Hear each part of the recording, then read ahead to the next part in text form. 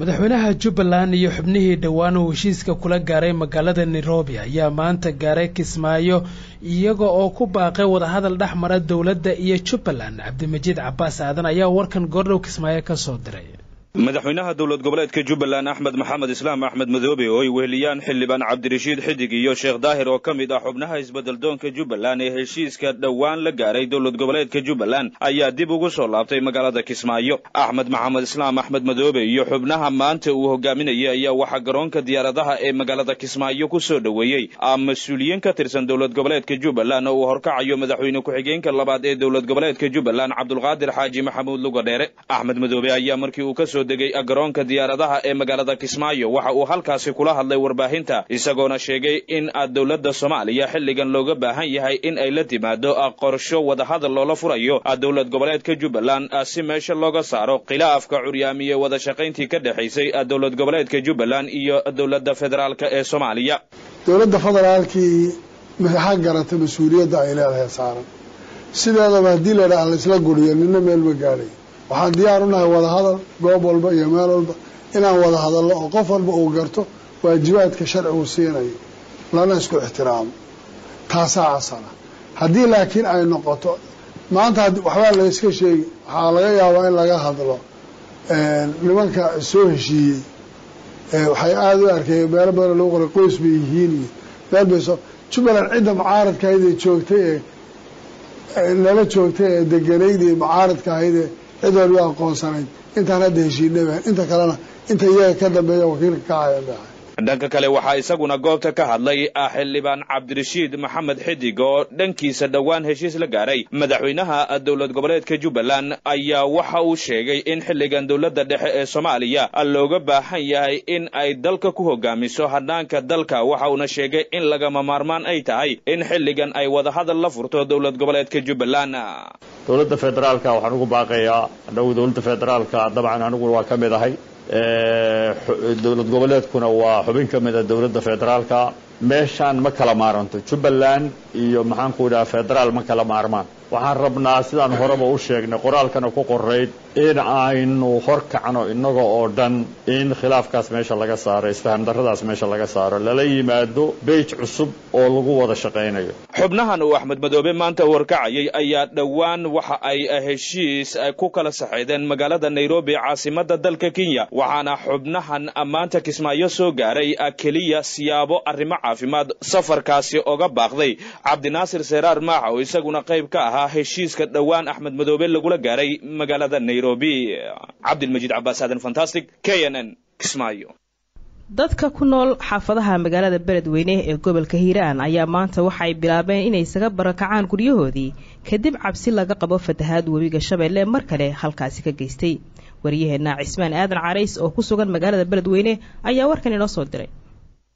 mid ka mid ah xaafadaha magaalada Beledweyne xarunta gobolka Hiiraan ayaa haatan waxa ka bilowday barakacaad u ballaaran iyadoo qaar ka mid ah bulshada ku dhaqan xaafadda Kooshin gaaraan ku tiiba ay bilaabeen in agabkooda xirtaan si ay ugu badbaadaan halista ka dhalan karta daad xoogan ay ku soo wajahaan magaalada Beledweyne kadib markii dhawaan digriin culus uu bixiyay maamulka gobolka Hiiraan. qaar ka mid ah qoyska oo kula kulmay gudaha magaalada Beledweyne ayaa warbaahinta Keenan u sheegay halista biyaha iyo cabsida ay ka qabaan. biyaha halista waxa ay soo gaareen baraha goday ayagoo macnaha kiligii oo ka soo baxay kiliya daadadka ay soo socdaan ayaa hadda waxa lagu sheegay inay joogan goday sidaa darteed cabsi balan ayaan ka qabnaa waana ka gurin oo ka barakacayna waxaan u barakacayna dawladka magaalada Beledweyne qaasatan ceel jaalle. sidoo kale deegaanada ku tirsan kilinka saafamada Soomaaliya Itoobiya codka la wadaago gobolka Hiiraan sida deegaanka Maracad gal cusbo Mustaciil iyo Qalaf ayaa la sheegay in markaasi ay jiraan barakaad u ballaaran ay sameeyeen dadka deegaankaasi. qaar ka mid ah deegaanka oo qadka isgaarsiinta kula xiriireen ayaa waxay sheegeen inay arkeen biyo aad u fara badan kuna soo wajahan dhanka magaalada Beledweyne xarunta gobolka Hiiraan. xilli uu marka la gaaro xilli roobaadka guga ama dayrta ayaa magaalada Beledweyne xarunta gobolka Hiiraan waxaa looga barakacaa fatahaad uu sameeyay webiga Shabeelle. Cismaan Aadan Carays warbaahinta KNN Beledweyne. dhanka gobolka Gadana waxaa la soo warinayaa in webiga Jubba uu fatahaad ka sameeyay magaalada Baardheere waxa uu saameeyay isu socodkii magaalada isaga oo laba u kala qaybiyay sida warkan uu ku eegay Cabdisar Xajaale. wararka ka imaanaya degmada Baardheere ee gobolka Gado ayaa sheegaya in webiga Jubba uu ku fatahay degmada Baardheere ee gobolka Gado. wararku waxay sheegayaan in biyahaasi ay galeen qaybo badan oo ka mid ah guryo ku yaala degmada Baardheere ee gobolka Gado ayna barakaceen qaar ka mid ah qoysaskii ku noolaa halkaasi. Fatahaadda ayaa sidoo kale la sheegay inay saameyn ku yeelatay isku socodka dadka iyo gaadiidka iyadoo ay xirmeen wadooyinka halbowlaha u ah xaafadaha degmada Baardheere. Buraale Ibraahim Xuseen xogayaha dawladda hoose ee Baardheere oo la hadlay KNN ayaa sheegay in xaalad adag ay ka jirto degmada Baardheere ee gobolka Gado. waxa uu sheegay inay sameeyeen tirakoob ah qoysaskii ku barakacay fatahaadaasi isaga oo sheegay in qoysaskaasi ay gaarayaan 470 qoys.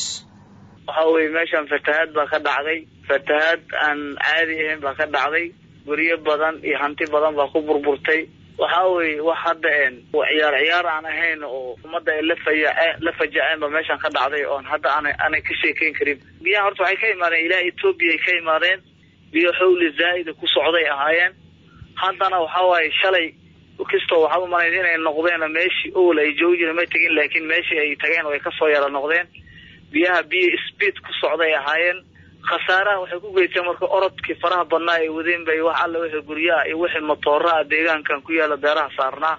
hadii lamana filayna kan oo kale inuu saan wax u dhacayaan roob horaad baa loo maleynayay. gudaheeda magaalada biyaha soo galeen, bakhaare oo raashin ku jireen biyaha galeen oo kow aan la dhayn oo laba aan la dhayn oo ilaa gaaray 200. dadka hadda ku barakacay oo biyaha ay barakaciyeen oo telekoobka ugu dambeeyay shalay 10 saacan telekoobka ugu dambeeyay aan sameynay waxa way 470 qoys baa hadda telekoobku maraya. waayo waxaad ii sheegtaa marka wax ku dhintay ma jiraan fatahaadaas?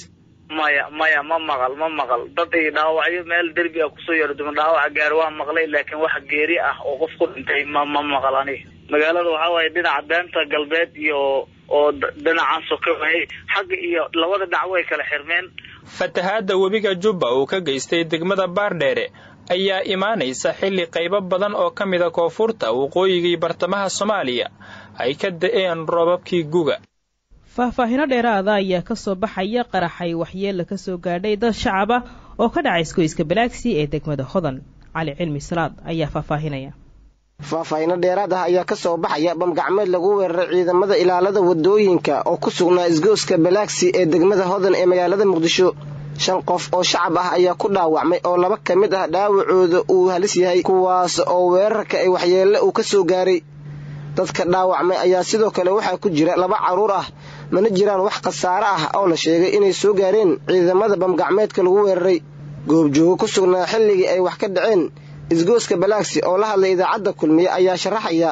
sida ay xilligaasi ay wax u dhaceen. ورنيه وقرح الناس ضد شعب ومساكين فقط مقرب إسقاط كبلاكسي وإسقاط كبلاكسي مالو دو مقاعد بلاد مركو حلو ضعفه دكتور كيما جلسمان لو قرح ضلكو عصمين قرح ماشا وقصة طورة وحنا عملوا قاعدون جبن يا بابور جبن من ما أركيسد قرح سوريا وإيجا قرح سوريا ضمن صوت طورة عملوا والله أنا قرشا حد أنا مش شيء كرا أنا قرت اللوغ أنا كسر بحا إنه جلسمان ماشا أجار كذا مرعي دكتور مركان مغلنا أو صارتي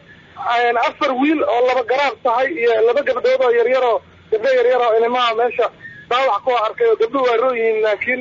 وينشا درنا وينشا الله ما أقدرنا جرابة عن فعلتها ما جرب هي أنا هرت عيدا كما أركين لكن عيدا كل شيء وحوا قوة ترس مطارة ما أرت بابور تويدي بوجا ليش كان ما أرت لامية تكتاجن هاي باشر ولا جيت كصدق بلاش في واي مركا وينشا وعمينا dadka dhaawacmo shacabkaana dad baawureey ahaayeen halina sarfaa iyo 3 nin oo baawureey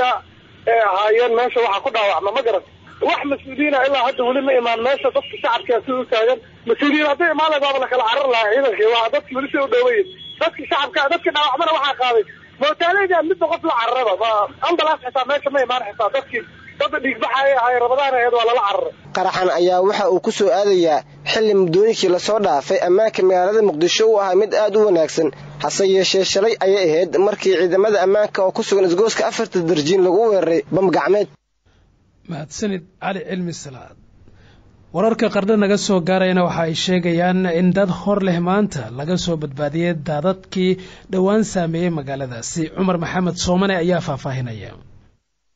wararka ka imaanaya magaalada Qardho oo ka tirsan deegaanada maamul goboleedka Puntland ayaa sheegaya in dib loo helay dadkii lagu waayay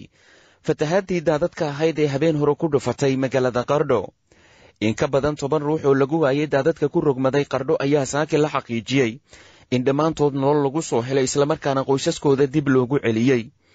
dadka ayaa lagu soo warramaya in habeen hore daadadka roobabka watay ay ku go'doomiyeen xaafado kala duwan oo ka tirsan magaalada qardho kadib markii ehladoodu ay waayeen deetana ay xiriir la soo sameeyeen xubnaha mas-uuliyiinta gurmadka magaalada qardho islamarkaana baadigoob xoogan loogu galay sidii noloshooda dib loogu soo celin lahaa dadkaasi waxaase markii dambe dhammaantood laga soo helay goobihii ay ku go'doonsanaayeen iyagoo dib loogu celiyey qoysaskooda oo ku sugan magaalada qardho fatahaadii habeen hore ka dhacday qardho waxaa ku nafwaayey ilaa 6 ruux oo isugu jiray 3 carruur iyo 3 qof oo waaweyn kuwaas oo ahayd midkood haweenay sidoo kale sida ay xaqiijiyeen xubnaha mas-uuliyiinta magaalada qardho sidoo kale waxaa hanti ku beelay 100 qoysa oo aan haysan hu iyo hoy midna waxaana imika socda gulmad ballaaran oo loo samaynayo dadka ay saamayntu ka soo gaadhay fatahaadii ku dhufatay magaalada qardho hase yeeshee gurmadkii ugu horreeyey oo ka taga magaalada boosaaso ee gobolka bari ayaa gaaray degmada qardho halkaasoo uu ka socdo gurmadka loo samaynayo dadka waxyeelada ay ka soo gaadhay roobkii xilliga goga 2 ka mid a gaadiidka xamuulka sida islamarkaana raashiin noocyadiisa kala duwan wada iyo agabka aasaasiyaadka u ah nolosha oo laga aruuriyey qaybaha kala duwan ee bulshada ku nool magaalada boosaaso ayaa gaaray degmada qardho sida ay mas-uuliyiinta xaqiijinayaan gurmadka ka tagay magaalada boosaaso ee gaaray magaaladaasi qardho ayaa noqonaya kii ugu horreeyay ee gaara degmada qardho tan iyo markii habeen hore fatahaadda daadadku ay ku dhufteen ay saamaynta ku yeelateen magaaladaasi waxaana dhinaca kale gurmad laga aruuriyey dadweynaha ku nool magaalada garowe islamarkaana saare gawaarida xamuulka qaadaha ay ku wajahan yihiin magaalada qardho halkaasoo la filayo in xubnaha guddiga ay ku wareejiyaan si loo siiyo dadka ay fatahaadda saamaynta ka soo gaadhay mahadsanid cumar maxamed soomane dhanka kalena madaxweynaha puntland siciid cabdulaahi dani ayaa safar shaqo isagoo ku jooga qardha maanta waxa uu kormeeray xarunta tababarka ciidamada ee xorgoble madaxweyne dani ayaa salaan sharaf ka qaatay cutubyo ka tirsan ciidamada daraawiishta oo tababar uga socday xirada xorgoble wuxuuna kadib warbixin ka dhageystay saraakiisha ciidamada iyo mas-uuliyiinta xarunta madaxweynaha ayaa boogaadiyay doorkii ciidamadu ay ka qaateen badbaadinta shacabka markii xilli habeen ah biyo ay ku rogmadeen magaalada qardha waxaana madaxweynaha min hal darajo uu dalacsiiyey dhammaan ciidamadii ka qayb qaatay howlgalkaasi lagu badbaadinayay shacabka ay daadadku ku fatahmeen iskuulka maamuur ayaa u gudbay wareega xiga ee tartanka dugsiga sare ama dugsiyada sare ee ay qabato bisha barakeysan ee Ramadaan idaacadan kulmiye Farxaan Maxamed Xuseen ayaa ka waramaya tartanka dugsiyada sare ee gobolka Banaadir oo sanad walba marka la gaaro bisha barakeysan ee Ramadaan ay qabato idaacada kulmiye ayaa waxaa maanta isku arkay iskuulada kala Alabaadir iyo Macmuur oo ka mid ah iskuulada ku yaala gobolka Banaadir tartanka oo ahaa mid aad u xiiso badan ayaa waxaa si weyn ugu dhex muuqday majaajilistayaasha tartanka oo jaafta ku harsaneen soo baxa oo andhiis libaha male fiiri geed oo Yemen ku yaal geedka Tiraanyada la dhahay hadaad wareerto geedkaas iska soo fariisinay su'aalaha tartanka ayaa waxaa soo diyaariyay jaamacadda Salaam sidoo kale taabagelinaya tartanka Maxamed Cali Maxamed oo ka mid ah guddiga tartanka ayaa ku dhawaaqay natiijada tartanka iyo iskuulka u soo gudbay wareegga labaad ee tartanka maanta tartanku wuxuu u dhaxeeyaa iskuulada kala ah Al-Abaadir iyo Macmuur iskuulka Al-Abaadir natiijada keensadeen hadii aan ku hormaro barnaamijkan intuu socdo waxa la weydiiyay 7 su'aalihii tooska iyo ugu socday waxa ay ka garteen 2 ka mid ah su'aalihii ka faa'iideysiga ay ku soo aadeen mid ka mid ah ayay ka jawaab celsheen sidaa darteed waxa ay shaqaysteen 5 dhibcood dugsiga Al-Abaadir dugsiga kale ee la tartamayay isna lagu magacaabo Macmuur iyagu waxa ay xaq u lahaayeen in la weydiiyo 7 su'aal la weydiiyay 4 ka mid ah ayay ka jawaabeen sidoo kale dhammaan su'aalihii ka faa'iideysiga ay ku soo aadeen waxa ay ka jawaabeen 4 sidaa darteed waxa ay shaqaysteen 12 dhibcood mar kale hadii aan ku celsho dugsiga Al-Abaadir waa 5 dhibcood dugsiga Macmuurna waa 12 dhibcood maalinta biri oo bisha barakeysan ee Ramadaan ay tahay 7 ayaa waxaa tartanka isku arkaya iskuulada kala ah Khadiija Model iyo Sheekh Cabdulxafiid kiisas hor leh oo coronavirus ayaa la warinayaa in laga helay magaalada Jigjiga ee dowlad deegaanka Soomaalida Ethiopia Shamisa warka ila aqrinaysa ayaa soo jeedinaysa wararka ka imaanaya magaalada Jigjiga ee dowlad deegaanka Soomaalida ayaa ku waramaya in magaaladaasi laga helay 3 kiis oo cusub oo la xiriira cudurka coronavirus baaritaano ay ku sameeyeen guddiga kahortaga coronavirus ee dowlad deegaanka Soomaalida qaar ka mid ah shacabka ku nool magaalada Jigjiga oo looga shakiyay caabuqan ayaa waxa ay ka heleen 3 kiis kuwaas oo tirada guud ee laga helay ka dhigaysa 4 kiis maalintii Axadii ee toddobaadkan ayaa qof ka tagay deegaanada Puntland isla markaana tagay magaalada Jigjiga laga helay caabuqa coronavirus kadib markii baaritaan ay ku sameeyeen guddigu sidoo kale magaalada Jigjiga wararka ka imaanaya ayaa sheegaya in wali dad kale looga shaki qabo isla markaasina ay karantiiran yihiin kadibna ay dawladdu ballan qaaday in marka baaritaanka uu soo idlaado ay shacabka la wadaagi doonaan maxamed wafdi ka socda xafiiska ra'iisul wasaaraha Soomaaliya guddiga qaranka ee kahortaga COVID-19 dhaqaatiir ayaa gaaray magaalada Jowhar ee gobolka Shabeellada Dhexe wafdigaasi waxaa magaalada Jowhar ay gaarsiiyeen shixnad dawooyin ah iyo qalab kale oo ay siday diyaarad isla markaana loogu talagalay in lagu la tacaalo cudurka coronavirus macaawinadaas oo ka timid xafiiska ra'iisul wasaaraha waxaa loogu talagalay in lagu taageero dadaalada lagu yareynayo caabuqa halista ah ee COVID-19 wafdigaas oo ay magaalada Jowhar ku soo dhaweyn maamulka Hirshabeelle waxa ay muddada ay joogaan halkaas ay u kurgalayaan xarumo loo qorsheeyay karantiilka sida ay u socdaan raalliyaha dhageystayaal sida ay u socdaan dadaalada markaasi looga hortagay faafitaanka cudurka sidan oo kale ayay shalay magaalada Baydhabo diyaarad u geysay agab taasoo ay dowladda Soomaaliya ugu talagashay dowlad goboleedyada dalka halka warka duulaad kala socotaan dhageystayaal waa radio kulmiye Muqdisho Soomaaliya imikana qodobka dibadda warshada isbuunyada Dubai kaalayo u doono joodariyadii u dambeeyo hurdada kuugu baxayso jilaagii Bollywoodka Irfan Khan ee caalamka looga yaqaan Salam Dog Millionaire iyo Tracy Wall oo ah doorkiisii uu ka ciyaaray aflaantaasi ayaa dhintay isaga oo 53 sano jir ahaa Khan waxa uu caan ku ahaa jiliinkiisii aan caadiga ahayn iyo fahamka iyadoo dad badan ay u garanayeen mid kamida jilayada ugu xirfada fiican Hindiya si weyn ayaa loo xushmeyn jiray waxaa sidaa mar qoray filim soo saare Wes Anderson oo mar la shaqeeyay sanadkii 2018 jilayga waxa uu shaaca ka qaaday in uu ku dhacay xanuunka lagu magacaabo endocrine tumor oo ahaa unugyada difaaca jirka in ay weeraraan xididada dhiigga kaas oo cudur naadir ku ah dunida ah waxaa markaa kadib daweyn uu ka helay isbitaal ku yaala London oo qalliin loogu sameeyay xidigaha Bollywoodka iyo siyaasiyiin ayaa baraha bulshada ku qoray tacsida jilaagan waxa uu lahaa xirfadan caadi ahayn saaxiib qaali oo naxariis badan qof caan ku ahaa kaalintiisa aflaanta caalamiga ah da'yar ayuu ku dhintay taas oo sababaysay kaalin weyn inay banaanaatay ayuu qoray Amitabh Bachchan oo filim ay isla jileen jilaaga kale ee Raveena Tandon waxa uu bartiisa Twitterka ku qoray inuu ahaa la jilaa cajiib ah jilaa aad u wanaagsan iyo qof aad u qalbi fiican